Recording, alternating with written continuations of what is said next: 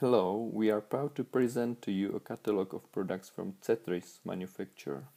This catalog works as an add-on for ArchiCAD version 17 and newer. After installation you can find the add-on in ArchiCAD menu, BIM project CETRIS. It will help you search, filter and create sandwich attributes for walls, ceilings, floors and facades.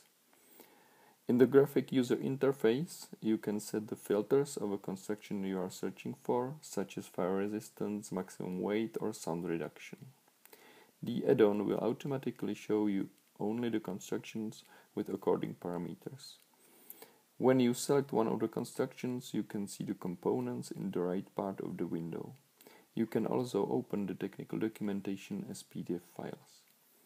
Then you have a choice between adding a new attribute to your sandwiches list, or if it's possible you can add layers to the selected object, or you can apply this construction directly to the selected object. In this case the new attribute will of course be created. In a similar way you can create a facade only with the different parameters to choose.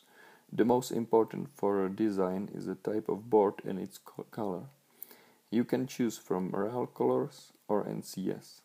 There are many colors in the list, so you are able to find precisely the one you are looking for by searching it.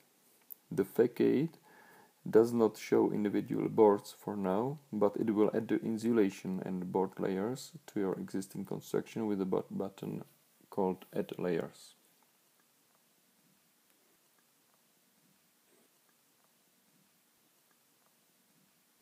Next thing you can do with your add-on is to create a steel protection cladding. You can use it for vertical and horizontal objects, that means columns and beams. After setting up the parameters, the add-on will calculate the thickness of the cladding and you can add it to the object by clicking Apply to the selection. This will create a cladding around your columns or beams that can be adjusted later if you need to. You can, for example, change the height of the cladding so it will match the height of the ceiling.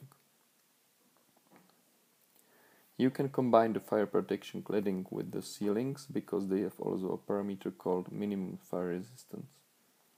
With the generated constructions or attributes you can work normally as you work in ArchiCAD. You can change them, duplicate them, delete them and so on.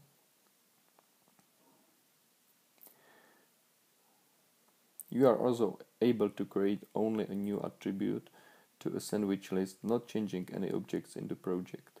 You can do that by clicking on the New Attribute button. That is all for now. Thank you for your attention and we will be back with more useful tools.